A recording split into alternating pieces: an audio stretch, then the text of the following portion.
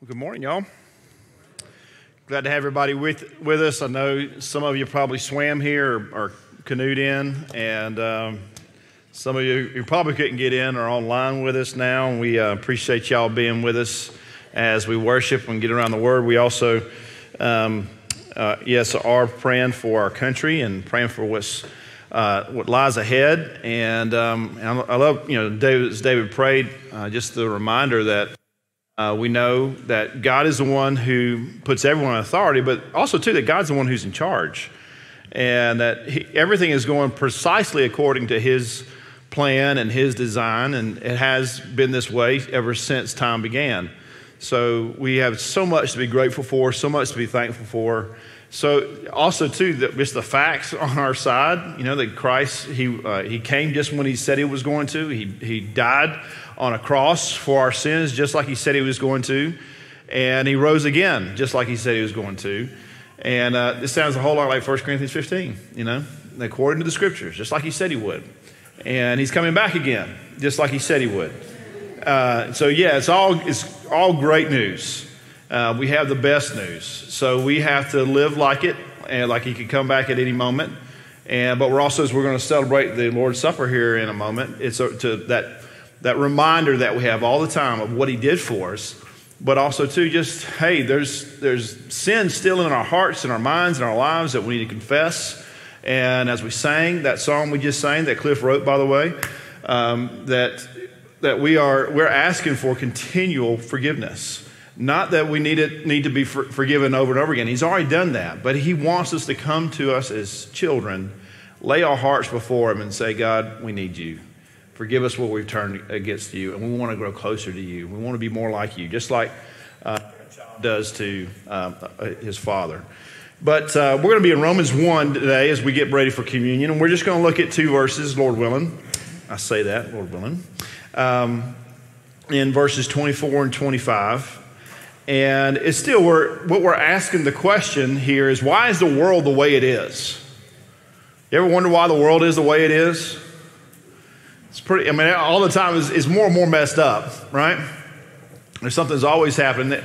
This past week, many of those in my generation had an event that we knew would eventually come, but just earth-shattering. I remember as a 6th grader sitting in Miss Eubanks' class, and we had these odd things called books, right? They don't get books now. They get Chromebooks, right? But we had these things called books, and what the best thing to do at the beginning of the year was you had to get a paper bag that they used to put groceries in, right? Remember those paper bags? And we would cut up the paper bag and we'd take our textbooks, and you Gen Xers know what I'm talking about. And it was like, this was like what your story was like on Instagram or whatever, InstaFace before then. Like your life was on that book cover that you made from a cardboard or paper bag. And inevitably, if you were a 5th or 6th grade boy in the South, you were doing your best to draw you a Van Halen logo, right? Because that was back in the day, man. That was like, that was the best. You were buying 1984.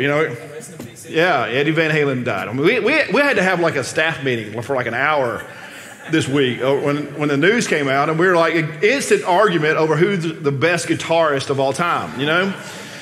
But it took me back, all that kind of stuff. But it reminded me too of a lot of what we see today is that, and he was called a rock god, And that's how people held him up there. And yeah, we did. Back in the day, we did. And my kids too, like, hey, Eddie Van Halen died, Dad, They texted me like 10 minutes after. It's for so many today, people look up to people who are celebrities. He was an amazing guitarist. They call him the Mozart of guitar. But it reminded me too of what we see here in this passage, that people have a tendency, when God is out of the picture, to substitute.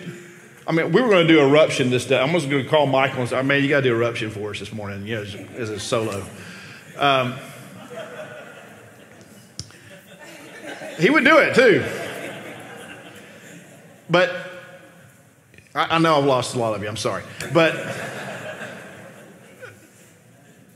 we do have this tendency in us to, if God is out of the picture, to replace God with something else. And he tells you, hey, it's going to start with a man. It's going to be a vision of a man, and it'll quickly go down to something else.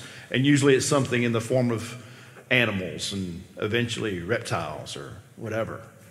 And if you study history and you study religions of ancient civilizations of the past, you see it all. You just look at any ancient civilization in Egypt or Babylon or any other places, and that's exactly what they did. They worshiped people, they worshiped animals, and held them up into this almost their own Godhead pantheon type thing. And if we're not careful in our own hearts, we'll do the same thing.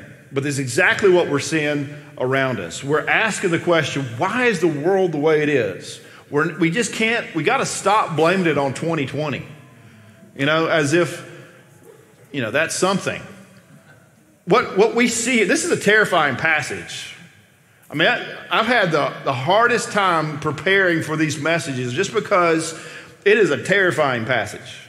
And most theologians, this is the one that it just gets you, because you see this same pattern happening over and over and over again.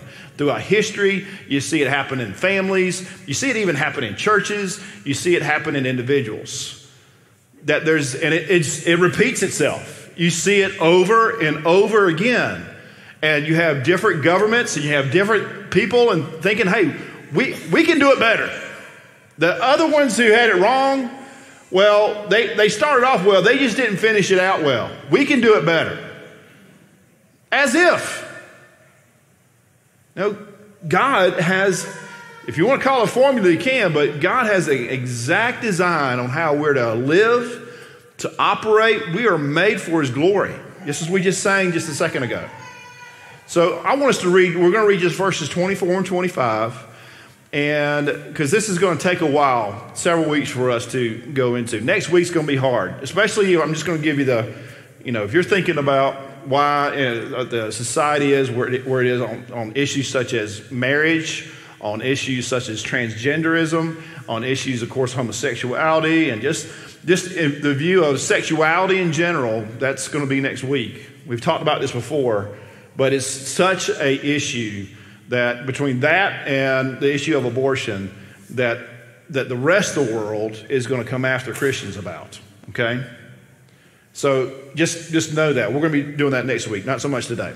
But let's begin in verse 24. I'm going to ask you to stand with me just for these two verses, and we'll pray together. Therefore, God gave them over in the lust of their hearts to impurity, so that their bodies would be dishonored among them. For they exchanged the truth of God for a lie and worshiped and served the creature rather than the Creator, who is blessed forever. Amen. Father, thank you that we can come to you by faith in Jesus, that, Lord, as we stand here prepared to hear your word and also to take of the cup and of the bread in just a moment, that your word is so good. It's like it's water to us. It's like food. It's like honey. It's like all the other things that your word says, that replenishes us and feeds us and makes us stronger. And with that, Lord, we remember that if we confess our sins, that you're faithful and just to forgive us of our sins and to cleanse us of all unrighteousness. And what we do is, as individually, as a church family, we ask your forgiveness for where we have turned away from you. And God, we ask that you would continue to grow us. Thank you that our sins are forgiven, past, present, and future. But we're just saying together this morning, together gathered here, and also those who are online this morning, that we want to know you more. We want to know you better. We want to grow closer to you each and every single day, beginning right now. We love you in Jesus' precious name. Amen. So we're asking this question, does God have the right to tell us no? Why is the world the way it is? And what we fail to see is what God gives us every single day. I think sometimes we're so focused on the bad things. You know, I mean, it's just like a athletic competition. People will so focus on one particular bad play, right? Say a bad snap that goes over somebody's head, right? If you were watching yesterday. They'll miss the whole big game, right? We are so focused, I think, sometimes I'm speaking as a society, that we fail to see what God's done, what God has given us every single day. He has given something to us. We get a single breath every day. He gives us food. He gives us all these things. So what has he given us? First off, in verse 24, the beginning there, just therefore. He's talking about everything that's happened before, but what he's talking about is how God gives everyone something. He's given us everyone an opportunity. And we have opportunity all the time. It's what we've been focusing on these verses beforehand. It's the why of God's wrath. God's showing his wrath, and that wrath is something he's pouring out at one point in the future. But everybody sees this evidence. He's given this evidence to people all the time. And people either choose to receive this evidence or not. So that's the first thing I want you to see. God gives everyone opportunity. And so the logic here is clear. First off, people in verses 18 through 20, they neglect the truth. They choose to turn their back on the truth. Then this speculation, as they've suppressed it and they just say whatever, this general revelation of God, this neglect of the truth, leads next to speculation and confusion. We talked about this last week, that the mind is what gets messed up. So if people they begin to suppress the truth and push it away or neglect it, then what your brain, your brain needs truth, right? Right, teachers? We want our kids to know the truth because they can't pass the test. And the same thing's true with God. He gives us information all the time that's truth. And what we've done is said, no, we don't want it. So that messes up the brain. And that fuzzy thinking there. And so verse 22 tells us, because we got the fuzzy thinking and the brain's messed up, it leads to blindness. In other words, as it says that people became, verse 22, if you see that, professing to be wise, they became fools. And it says also too, their hearts are darkened. So it's not just the brain, then it goes to the heart, and people become numb. Their emotions become numb. I think, we're seeing that all the time. People just, if you're questioning, why do people think they just have the right just to go in and tear up somebody's property or to kill someone and just be so numb to it? Well, they suppress the truth. Their brain has gotten fuzzy. They become blind. And then they become blind fools. And then they become, in verse 23, they become more and more isolated. They exchange the truth of God, and they get away from God. So now they're isolated. God is not in the picture. And then verse 23, they begin to worship, exchanging the glory of God for an image in the form. These are idols. These are man-centered. These are things also that turns into worship of just ordinary. You see, God's given everybody opportunity. There's no escape clause for anybody, no excuses for anyone.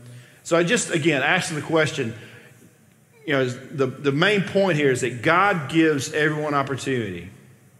So not everyone has opportunity to hear specifically about the truth about Jesus, yes.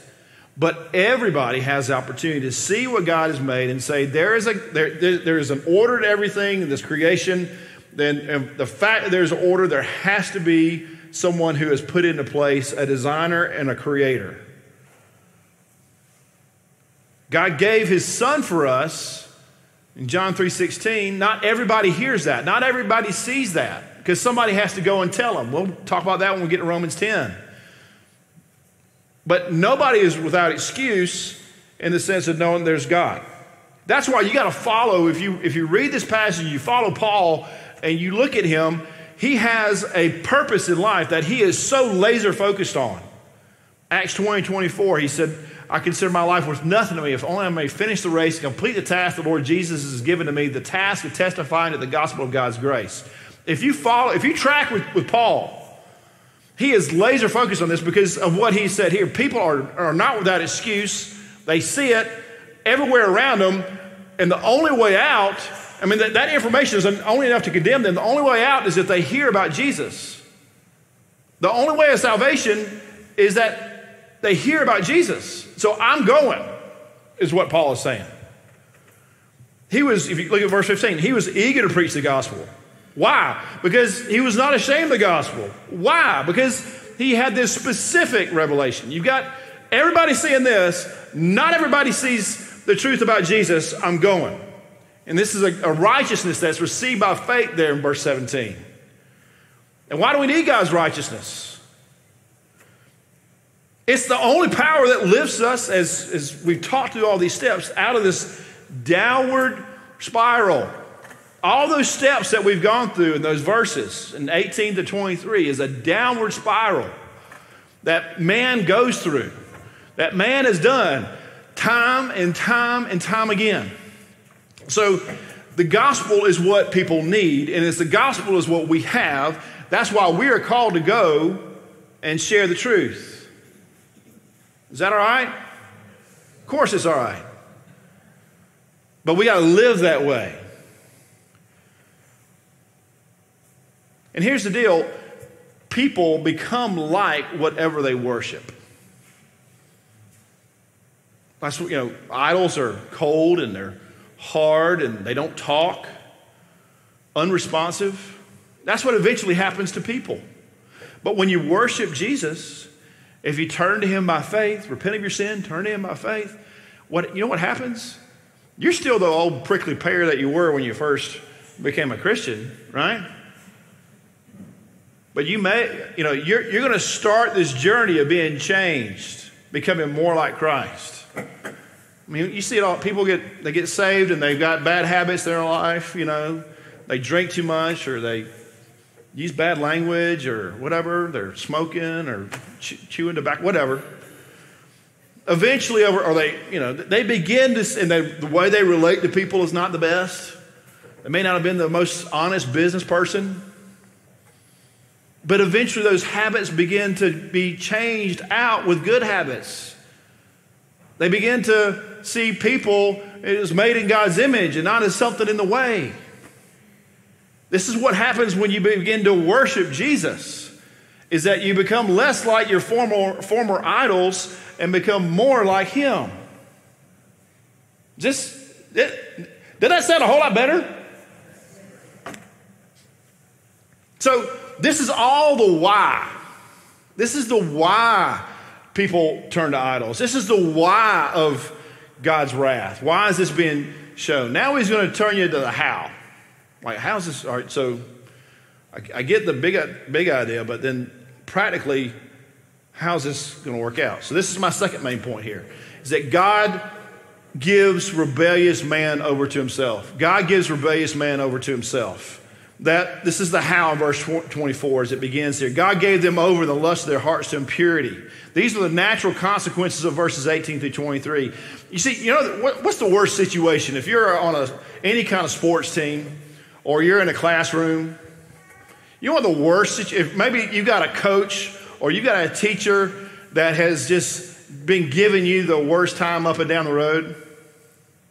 You know what the worst situation is? It's not that they make you run laps. It's not that they make you stay after class and do it over again. You know what the worst is? It's when they leave you alone. It's when they stop yelling. It's when they say, okay, have it your way. That is the worst.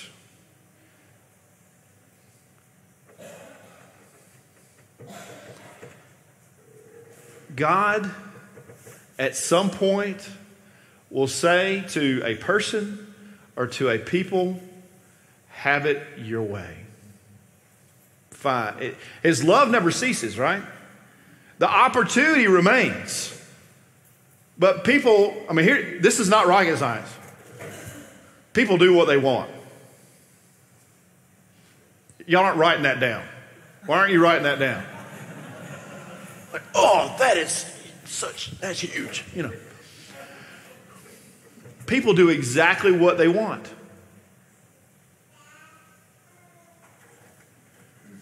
And if you're a believer in Christ, like you do what you want because God changes out your bad desires with his new desires. To know him, to enjoy him, to share him, to be who God made you to be.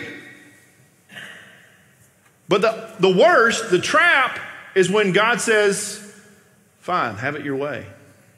And the prayer on God's part is, well, perhaps they'll wake up and come to their senses, just like if you think about Luke 15, when the prodigal son, the father said, fine, go your way.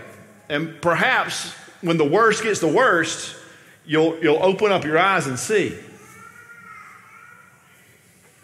What is happening here is that this terrifying phrase, we're going to see it 3 times in this passage, is when God, it's in other places called abandoning, but it's when God gives them over. It's a terrifying Greek word, paradidomai. It's used in other places to describe when somebody gives their body to be burned. It's used also in 2 Peter 2:4 when the fallen angels are cast. They cast themselves down. And here is 3 times in verse 24, 26, and 28. We'll cover those later, but it's to express this corrupt lifestyle, and it's really God's sentence. Have it your way. And KJV is God gave them up. William Barclay, when he was going through this, rendered it God abandoned them. J.B. Phillips, whenever he was writing his paraphrase for his kids to help his kids one day understand this, is they gave up God, so God gave them up. I don't know if y'all heard that. They gave up God, so God gave them up. It's a very strong word. It's how he hands over the human race for judgment because of their sins. And what's going on here is that God actually, what he's doing here, he's actually avenging himself by allowing that downward spiral of decline of evil men and women. He's avenging his own name. Why? We forget there's several words that's used in this passage, but everybody, real quick, stay with me. Creator, say that word. Creator. Creature, say that word. Creature. Which one are we? We're the creature. I think mankind has kind of elevated himself, especially with the advent and the invention of this thought system called evolution, that we can evolve into gods. We can evolve into creators. And it's a lie from the pit. It's the same thing. It's the same lie that Satan had when he said, I will. I can take over. No, we can't, because we are, no matter what we want to say it, and we can repeat it to ourselves how many times we want to, we're still the creature.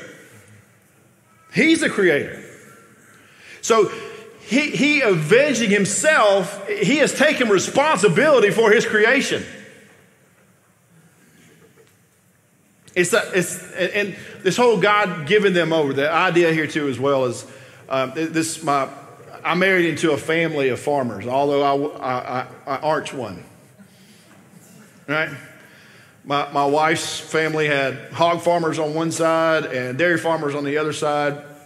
And but one phrase I heard constantly was, and this is usually in regards to children, but if you give a calf enough rope, he will eventually hang himself. Anybody ever heard that before? If you give a calf enough rope, he'll eventually hang himself. And it's just that, hey, I'm just going to keep you going, and eventually it's going to come back. I mean, these kids heard it their whole life, you know. It's also the idea of, when we say the phrase, left to our own devices. I tried to find out where that little phrase came from. I still can't find it. But when people are left to their own devices, I think we all know what that means. Kent Hughes said this way, thinking of this next step down and giving this calf enough rope. Men and women have slipped to such depths that it would disgrace animals to have such conduct among them. God's wrath is all around us, and it seems that more wrath people giving into sin is falling daily. And how is it seen? It talks about impurity here, and this idea of sex or outside of marriage is also translated uncleanness. That sex within marriage is a gift from God. I mean, God gave it, for procreation and all this great stuff, but it's also given as a gift between husband and wife. And what happens is they dishonor their own bodies by using it contrary to the way God intended. This goes a whole lot more deeper than it does just the lust of the flesh. This is about the spirit. This is about the heart. But when you see this, as we'll see in the verses that comes after this, it goes to another step down and another step down and another step down. But don't make any mistake about it, that what's happening when you're seeing that in a person, or you're seeing that in a society, and when you see just rampant sexual immorality, inventions of immorality, what you're seeing is God saying, have more rope, have more rope, have it your way. It's the coach saying, all right, you do what you want. It's the teacher saying, I've done everything I can do. That's what we're seeing in our world today. And the great news, the good news, as long as there's Christians here living out the Christian life, holding our government and holding each other accountable, saying this is the truth, walk in it, we got a chance. This state, this world has a chance, because we have, not that we're all that, because we know, just like Paul said, we're the chief of sinners. I mean, there's nothing in this passage that not one of us should not fall under conviction for. But this world has a chance as long as we're here, as long as we're sharing the truth, as long as we're living out the Christian life. You're the only hope that some people are ever going to see. You're the only Jesus that somebody's ever going to come in contact with. Why? Because people are now even more isolated thanks to the coronavirus era. They're more and more not paying attention to the truth. They're less and less around us. That's why we've got to go. And we've got to take opportunities to share the gospel with them. So God's wrath is in process. But don't mistake, I would say, if you're watching or if you're here today, don't mistake that judgment that's not befalling us right now is an approval from God for our behavior. In other words, hey, there's nothing bad happening to me, so I must be okay. That's just going to be, we're going to get in heaven one day and find out why so many, godly, quote, good people had so many problems, were afflicted so much, and then the most wicked folks were over and over blessed like crazy, financially and their families and everything else. There's a story of a farmer who was an unbeliever and just not just an unbeliever, he was antagonistic against Christianity, against the church, and he owned a piece of land right next to a local church, and it was his pleasure every Sunday morning to bring the tractor out and just burn all during worship service, right? Bar and I used to be a part of a church in Augusta that the train ran right beside the church. And we were just used to it, but still, right in the middle of the preacher preaching, and he was always very nice. Slight eye roll, But this pastor put up with this from this farmer all the time. And so, one year spring came and the corn sprouted. By July 4th, it was about knee high, and there was plenty of rain. And by the time harvest came around, it was high. And he had a huge harvest, made a whole lot of money. And so the farmer goes to the pastor and said, well, it's obvious that God doesn't exist because look how much I'm blessed. And the pastor wrote back and said to him, God doesn't settle his accounts just in October. So, y'all, just because the bill doesn't come due now doesn't mean the bill won't come due at all. It always comes due.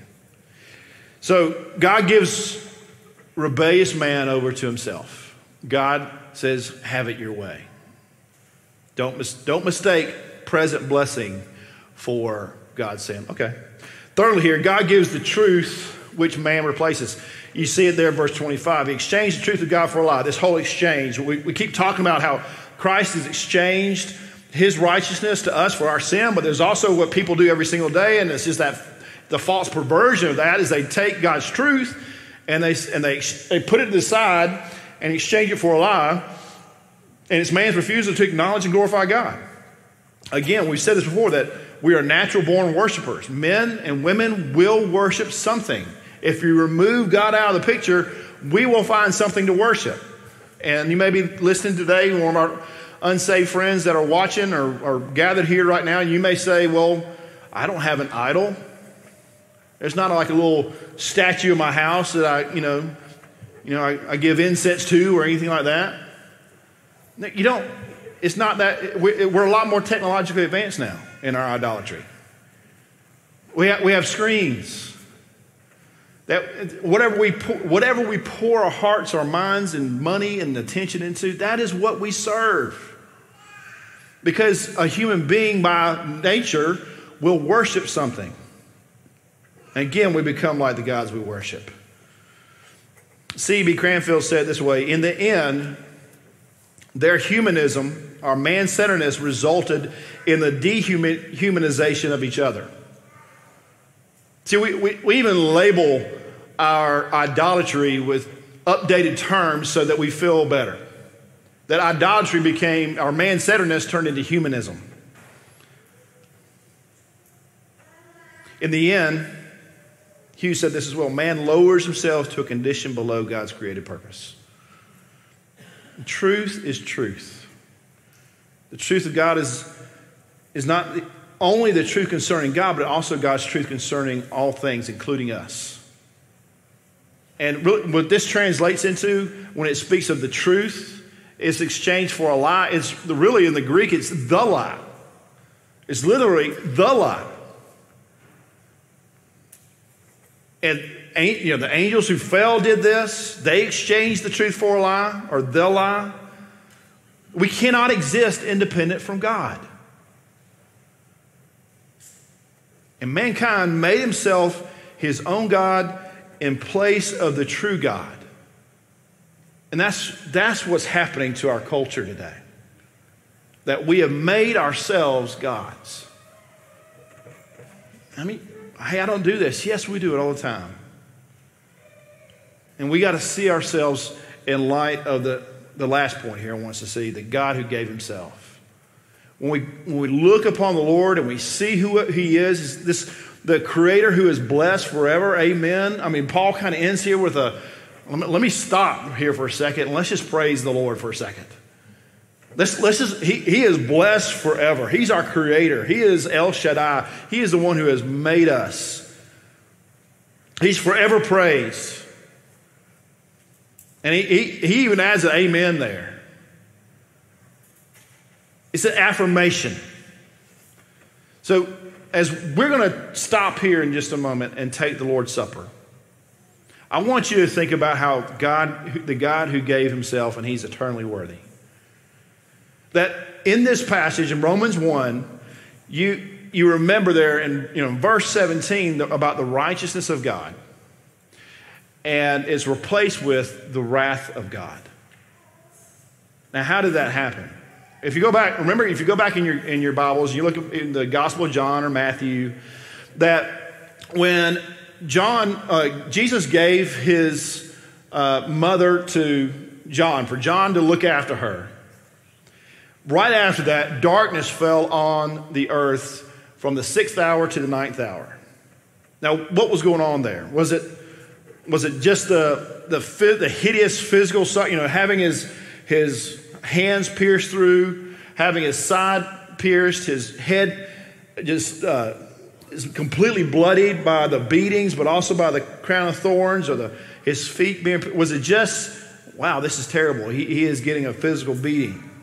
Well, if you compare his crucifixion with other recordings of crucifixions, It was not as long and as terrible, just the physical torture of it, as sometimes it lasts for days. We're talking 3 hours on the cross.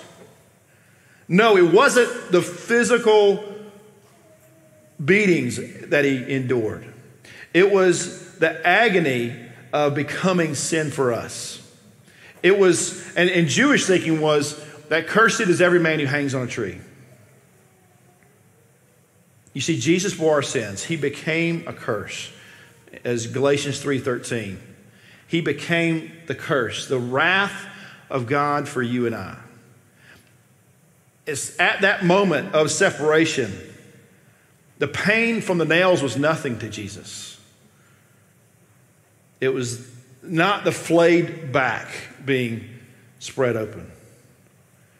There is no experience so painful as separation from God. That is why Jesus cried, my God, why have you forsaken me?" It's because he became my sin and your sin. Everyone who would believe, when he suffered on the cross alone, utterly alone, for the first time ever, he was the third person, or the second person of the Godhead, was separated from his Father. It had never happened in all of time memorial. Something that we would think would be completely impossible happened because Jesus became sin, my sin, your sin, all of our sin, for that moment in time. That on the cross, Jesus took the wrath that was ours and took it in our place. That's why we should love him even more. And that's why we should have our hearts changed even more when we surrender our hearts to him and let go of our idols. Martin Luther said, whatever your heart clings to and relies on is God. Today, this is a moment here for believers that there may be is there something that's written on the story of your life, on the book cover of your life, that this may be an idol. You need to cast that down because Jesus became the curse for you on a tree. Maybe something's crept in after a while. Maybe there's sin in your heart, in your life, that you see evidence of this lustful trend that you see here in Romans chapter 1, and maybe you see it in your own heart and mind. And maybe, you're confessed up, you're just ready to see Jesus as just any time would be great, Remember 1 Thessalonians 5:9-11. God's not destined us for wrath, but for obtaining salvation. That's your destiny. For every single believer here today, your destiny is as you've already received Jesus as Lord and Savior, to enjoy him forever. But it's also now your job to go share with everyone you meet. We're going to partake of this Lord's Supper here in a moment. We're going to have someone come and play for us. And this, several purposes here. Yeah, this is for everyone to say, hey, I'm giving my heart to the Lord today once again, afresh and new. Of course, we're doing this differently because of living in the COVID era. You'll have a deacon bring it to you, and we have it in separate little containers. But I just ask for you to prepare your heart, get before the Lord, and as we sing together, just allow him to speak to you and work in you. Let's close our hearts in prayer. Father, we just come to you and thank you for the God who saves, the God who gave us his own son on the cross so that we could have everlasting eternal life. Jesus, we just thank you again. And we ask that if there's any sin in our own hearts, that we confess that and get that right with you right now. That, Lord, if there's anything we need to get right with one another, that we would go to our brother or sister in Christ and be reconciled to each other. And Lord, just thank you again that you stand ready to forgive. You stand ready with open arms. And we run to you like children. And we love you. Lord, speak to us now. Help us to remember what you did for us. In Jesus' name we pray. Amen. As our deacons come forward.